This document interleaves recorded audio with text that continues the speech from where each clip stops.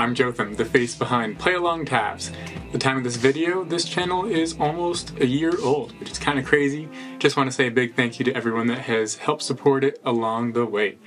Also very excited to announce the launching of my Patreon, where you can get PDF copies of all the tabs, send me some song requests, and get Patreon-only videos. Hope to see you guys there. To start things off, just thought I'd mention that I am by no means a professional luthier.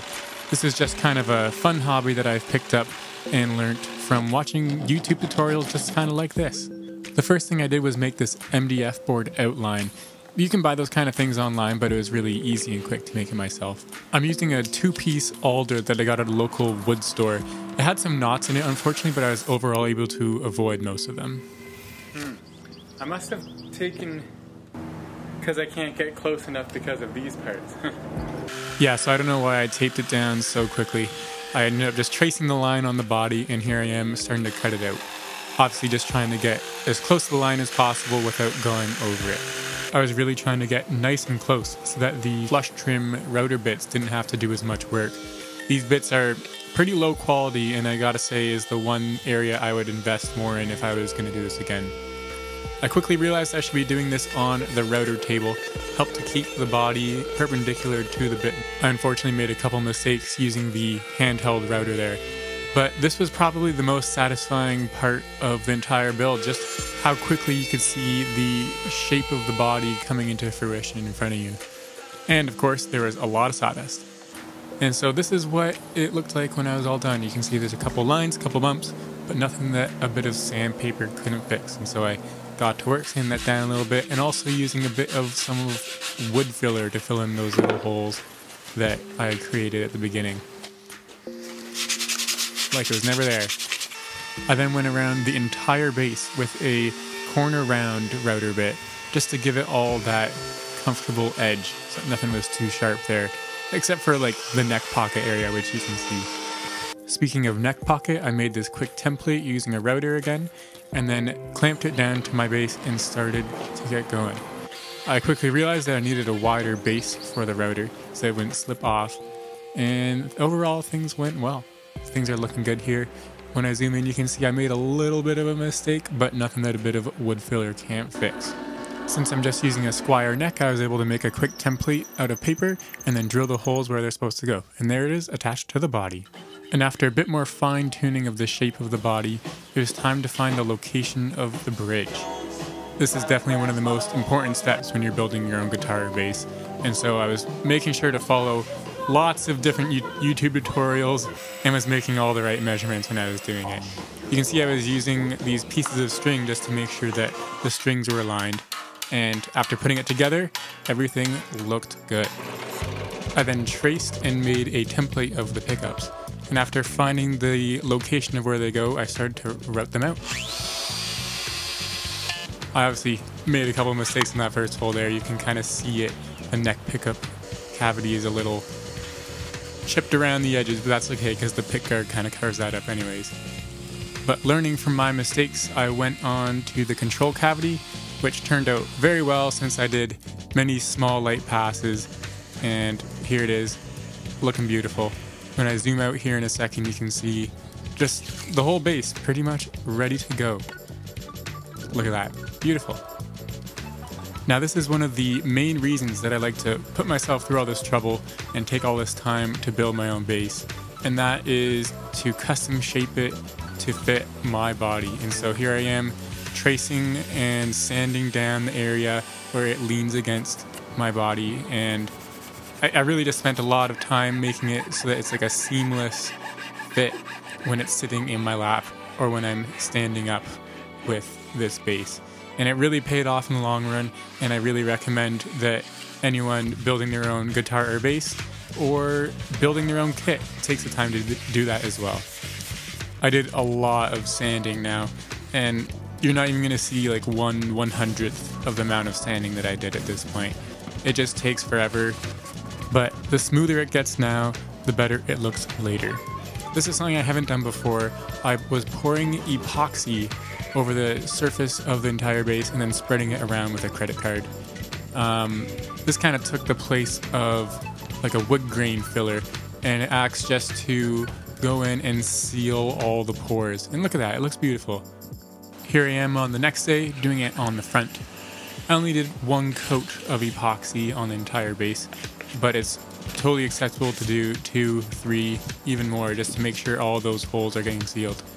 I then sanded with a mask on, of course, because all those plastic particles are getting in the air. Worked on a couple small bumps, and then was starting to get ready to paint. Here I am drilling some of the holes for the wiring. This was one of the most difficult steps, to be honest, drilling this hole right here. Took forever, but thankfully I had the right drill bit. I then started setting up my super official painting booth with the base suspended by a bungee cord from that piece of wood in between those two sawhorses. I then did one clear coat before I did final preparations for painting, but I unfortunately found a bunch of small red pieces of plastic and I could not figure out where they came from. But I sanded them off and just started getting ready to paint. So here I am taping up the pickup and control cavities, and then eventually the neck pocket as well here. Looks good. And then put some silly putty in the holes for the bridge, and we are ready to paint. So here I am one last time using compressed air to get all the dust off and the first coat of white paint. But again, found these little small red pieces of plastic. Here's a really poor picture of it. You can kind of see a couple of them. Turns out it was coming from the bungee cord that was holding it up. So I replaced that, and now things are looking good. That's a couple coats in here. I knew from the start that I wanted a matching headstock, and so I removed the hardware and taped it up. I also wanted to try the look of matching pickup covers, and so I sanded them up so that I could paint them white as well. Here I am giving a couple coats on the headstock and the pickup covers there. This is a cool little control cavity cover that I found on Amazon, and I thought, why not paint it white as well? It turned out okay. I don't mind it. I might replace it later someday. But here I am now doing the water decal for the Fender logo. And this turned out really well. This is my first time ever doing a water decal like this, but it looked fantastic and I'm really happy with how this turned out. And finally, some clear coat over top of it to seal it all on. Next, it was time to draw some graphics onto the base. This is something that I have done before, you may have noticed. And I thought it'd be fun to keep the tradition alive to do this paper plane doodle that snakes across the plane. Here I am using a paint pen to finish up the little graphic of the paper airplane. It all unfortunately got a little smudged when I did the clear coat, but here's a close-up picture of what it looked like, and I think it looked fantastic.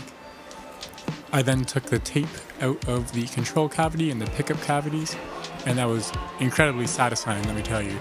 And then I got right back to work spraying some clear coat, the first layer of clear coat onto the base. I'm now taking the tape off the headstock after doing both clear coats and paint, and then using a knife to get that line nice and straight so there's a seamless transition between the wood and the paint. I then spent a bit of time polishing it up to get it nice and shiny before reinstalling the hardware and getting everything ready to go for the neck. Back to the body, I took the tape off of the neck cavity and then sprayed that with a little bit of sealant as well. You can see a bit of that wood filler in there. And we're back to sanding. This time I was doing wet sanding with mainly this 1000 grit block, but then moving upwards to 2000 up to these 9000 pads that I had, just to get a smooth and glossy finish. And here I am with that polish again. I think this was actually designed for cars, but regardless, it worked great on the base. And so here I am just starting to rub it in with by hand, get some elbow grease going. I did also have this pad as well. It didn't work as well as I had hoped it would, and I even went through the paint a couple times, so this is your warning to use with caution. I then attached the neck, and wow, was it ever looking good at this point. Adding the strap buttons and then drilling a hole into the control cavity so that everything would fit properly. I'm now adding the pickups, and I love how the white paint matches the body. It looks so fantastic. It's unique. I've never seen anything really like this. Then putting the bridge in, and I had already placed the ground wire beneath that going into the control cavity. I was just using a wiring harness. I've done some soldering in the past, but it's not my strongest suit, so I thought, why not just buy something that is more reliable than anything I will be able to do. Here I am placing it into the cavity. Everything's fitting well. And then drilling holes for the pickup and the control cavity plate there as well. I just wanted to take a second to tell you guys about D'Addario Player Circle, probably the only guitar string and music related loyalty program out there. I'm not sponsored, but I get almost everything including my drum heads, drumsticks, reeds, and guitar strings from D'Addario so that I can collect points on my purchases and then use that for free stuff or just insane deals in general from Player Circle. Click the link in the description to sign up so that we can both get some free points to use towards some new free strings. And just like that, we're adding the final touches.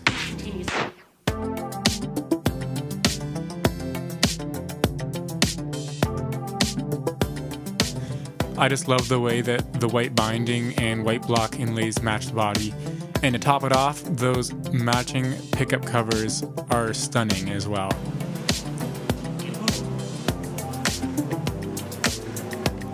You're probably dying to hear how this thing sounds at this point, eh? I've got 4 really cool bass lines for you that I absolutely adore. If you recognize them, let me know what they are in the comments.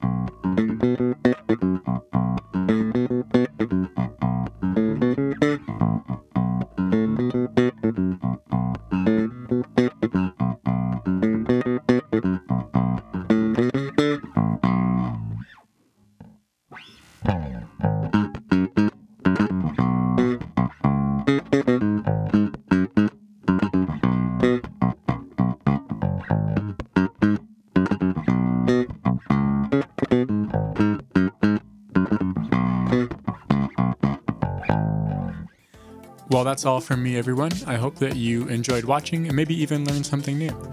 You can find links to my Patreon and the D'Addario Player Circle in the description. Keep making music, everyone. I'll see you next time.